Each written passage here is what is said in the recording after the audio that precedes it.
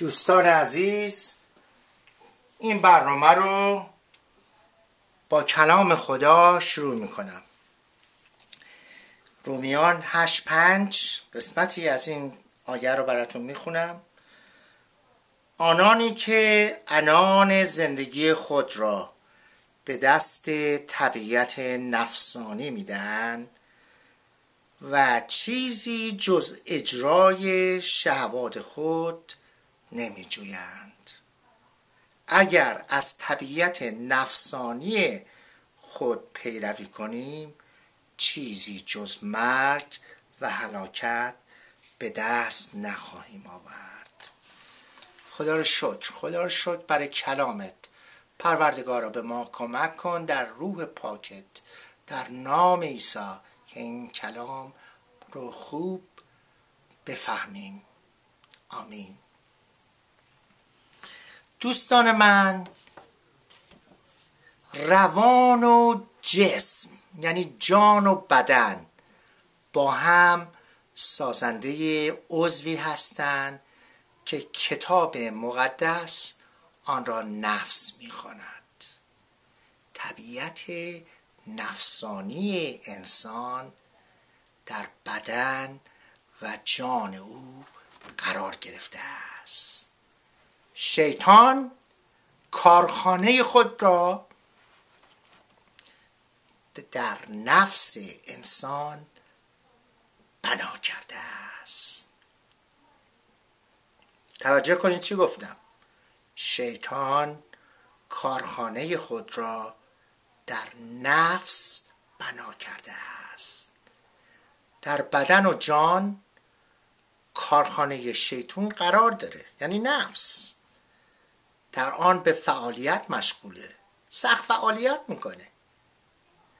انسان در این کارخانه شیطان اسیر شیطان شده است به خاطر گناه اولیه.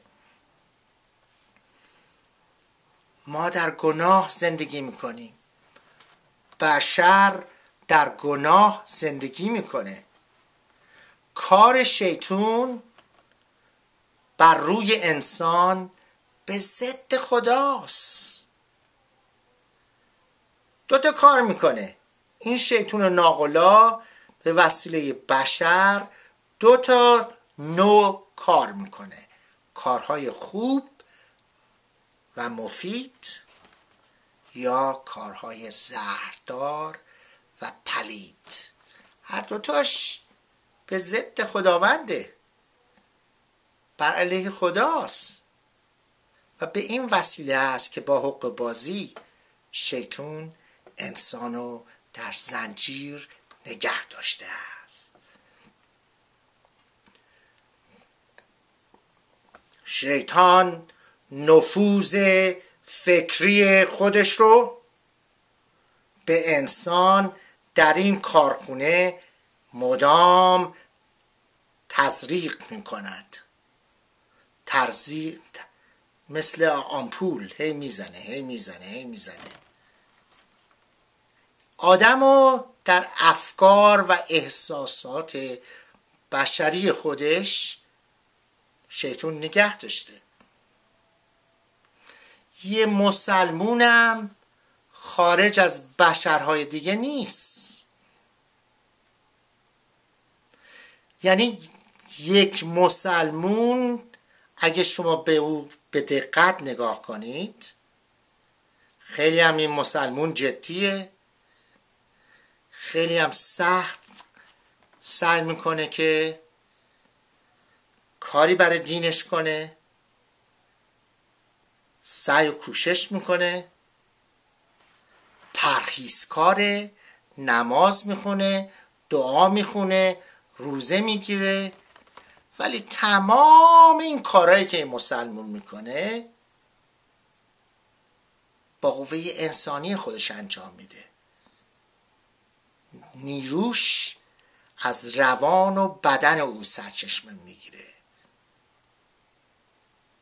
برای اینکه یک مسلمونم مثل آدمهای دیگه فاقد روح خداوند است. به غیر از مسیحی واقعی هیچ کس روح خداوند رو نداره. روح خداوند در مسلمان نیست، چون که روح انسانی او مرده، پژمرده، بدون حرکت و راکت ایستاده. روان به علاوه جسم او، یعنی نیروی انسانی او، تمام وجود او رو گرفته، در منجلاب زندگی میکنه. یه مسلمون در منجلاب زندگی میکنه، در گناه و کساوت دست و پا میزنه. روحانیت نمیدونه چیه، سجایای اخلاقی و انسانیش نداره، همه در احساسات و عواطف بشری او خلاصه شده، در روح او نیست. این مسلمون باید همیشه یک کار مثبت برای دینش بکنه تا احساساتش به او آرامش بده، خرسندش کنه و بفهمه یا به خودش بفهمونه، احساس کنه که مؤمنه، مسلمان خوبیه و شاید به بهشت بره. هر روز باز 5 رکعت نماز بخونه، نماز واجبی. این نمازها هم خیلی مکانیکی میخونه.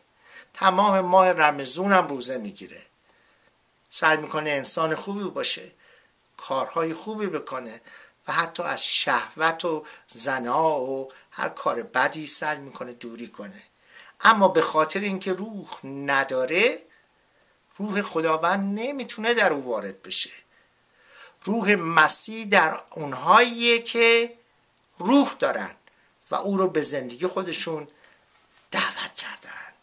مسلمان بیروح تمام کارهای دینی خودش رو مکانیکی انجام میده، انرژی لازم پشت اونم در احساسات و عواطف انسانی او قرار داره.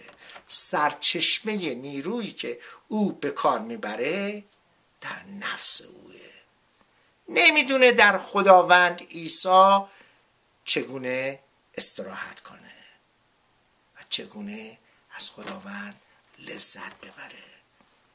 مسلمانان نمیدانن که چگونه قبل از عمل هر کاری منتظر خداوند باشن، صبر و تحمل کنن و به وسیله روح پاک خداوند هدایت بشن.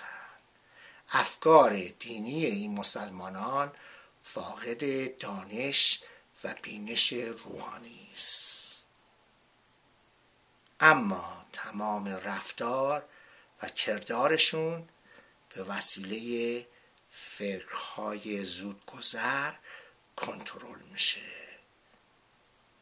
عیسی رو ندارن، رابطه‌ای با خداوند نمیتونن داشته باشن، روح پاک خداوند رو نمیدونن اصلا چیه.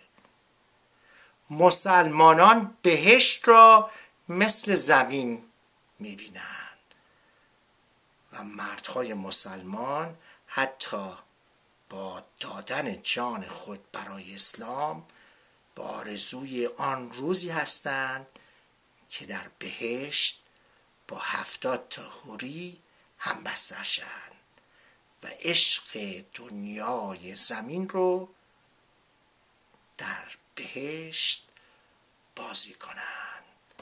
چه تأسفی! خداوند شکر برای عیسی که به ما زندگی ابدی دائمی داده است. عیسی مسیح غذای ماست، عیسی مسیح زندگی ماست. عیسی مسیح میتونه غذای تو مسلمون باشه. عیسی مسیح میتونه آرامش و سلامت و صلح به تو مسلمون بده. قلباتو باز کن و او رو در خود جا بده. او وارد